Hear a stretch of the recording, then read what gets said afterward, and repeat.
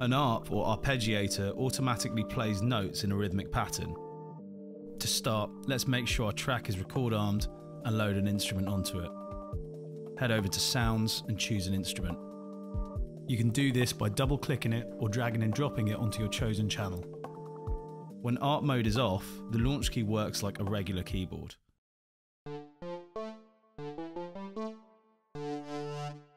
To turn Arp mode on, press the Arp button. Let's press a couple of keys and hear what it sounds like. To best explain your Arp controls, I'm going to latch a chord. Latching keeps the arpeggio playing even when you release the keys.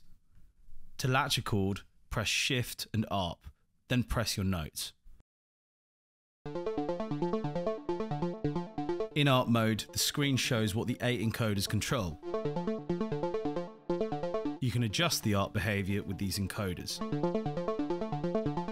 Encoder 1 controls the BPM.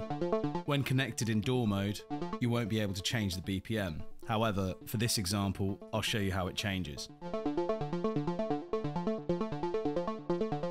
Encoder 2 controls a swing. Swing changes the rhythmic feel of your pattern.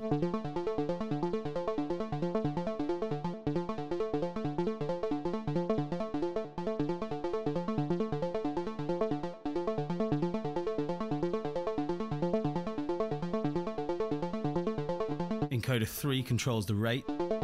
Rate is used to control the subdivision of your arpeggiator. For this example, I'm going to mute everything but the drums so you can hear each arp rate with a steady rhythm.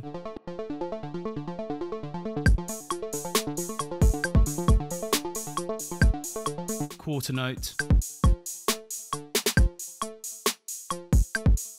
Quarter note triplet.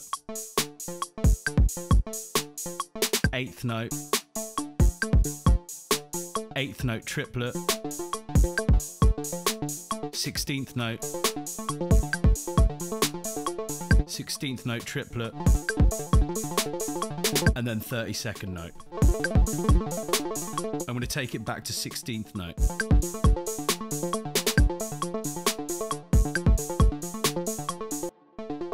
Encoder 4 controls the gate. This controls how long each note is.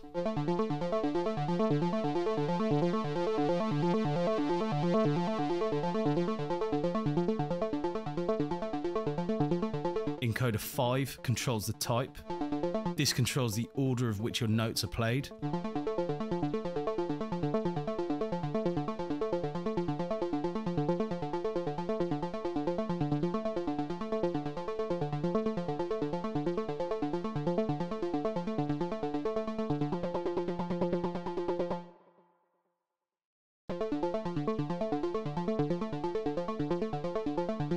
Encoder 6 is the octave. This sets the octave arrangement of the arpeggiator.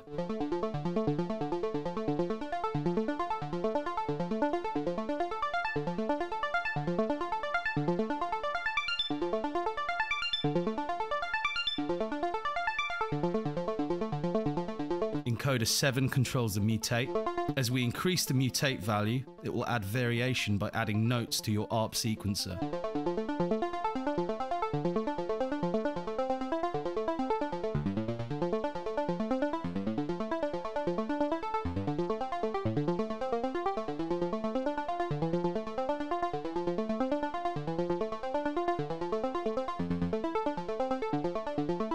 When you hit 0, mutate is off. And encoder 8 controls the rhythm. As we turn the encoder on screen, you'll see the rhythmic pattern of your ARP change.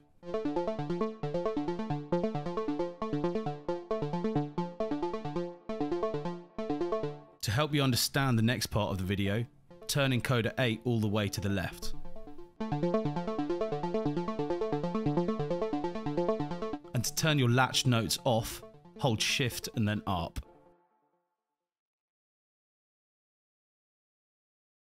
Your launch key's Arp pattern provides a visual representation of your arpeggiator on the pads, giving you full control over its rhythm by allowing you to enable and disable steps. Let's turn latch back on by holding Shift and Arp and play some notes. Now to activate Arp pattern, press Shift and Arp Pattern. In this pad view, you have more control over your rhythm. Your pads will show the rhythm cycling through. If your pads aren't completely lit, make sure encoder 8, rhythm, is turned all the way to the left. As I start to press pads, you'll hear rests being added in the middle of your Arp pattern. And when I press them again, they come back.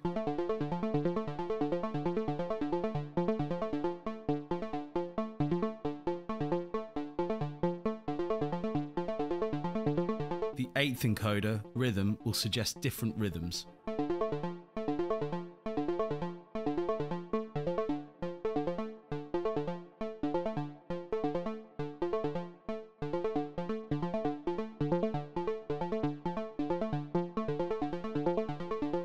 I'm going to turn all the pads off for a second so nothing plays through.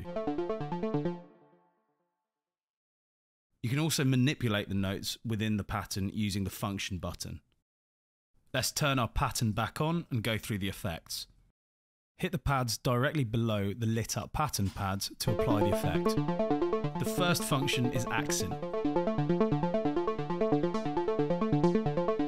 This will emphasize certain notes. Press the function button to move on to the next effect. Next is Ratchet. This will trigger a note twice.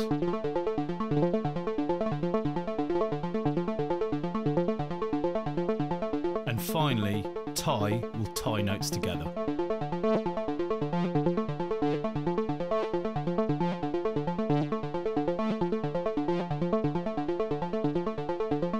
To stop the pattern playing, press Arp.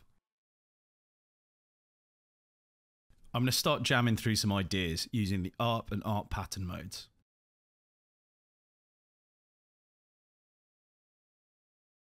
I'm going to skip some bits as some of these ideas take time to generate. But here's an idea of some of the steps I went through.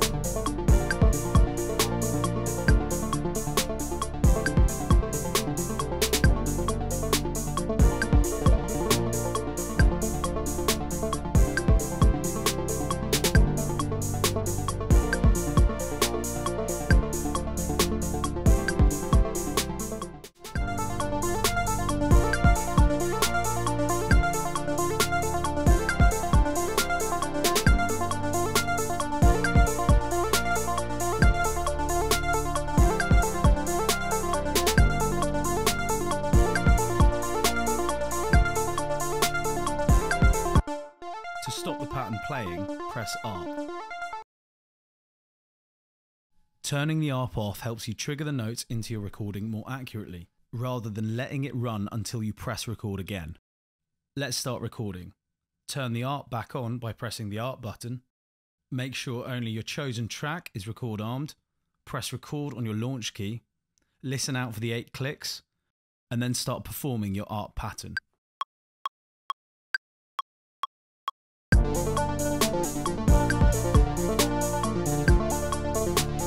When you're done recording, hit the stop button. In this instance, I press the stop button in time, so there's no need to adjust my loop. If yours isn't looping, open the clip you've just recorded and drag the loop brace back to the end of your drum pattern.